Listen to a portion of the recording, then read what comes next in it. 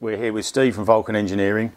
Steve's done all our head work and machining work for years, so we've got a great relationship. What we're looking at today is we're looking at skimming the head surface, obviously to remove all the old gasket, but also there's a bit of distortion in there for a 30-40 year old to make sure it's sealed. We're going to replace the valve guides. The valves run on phosphor bronze guides like this. They get worn, you get a lot of movement in the valve in the head, so these basically wear out, so there's a process for doing that. And we're also going to recut the valve seats because again they're all 40 years old.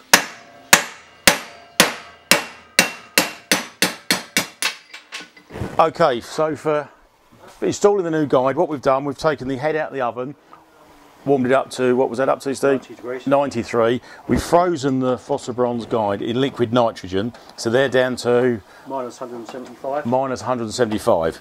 So by expanding one component and contracting the other, they should just tap in very gently.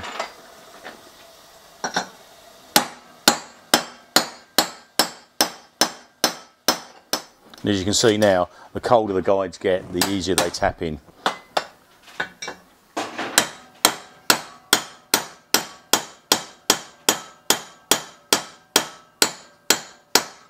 Okay, so now you've got the guides installed.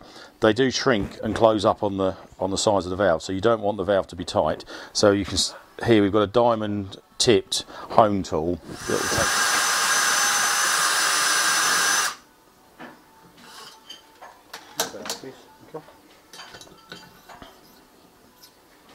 To check that we've got it absolutely spot on, this is machined exactly to be 3/10 of a thou over the size of the valve, so if we know the tool fits beautifully, the valve's going to fit. So we've got our new guides installed in the head.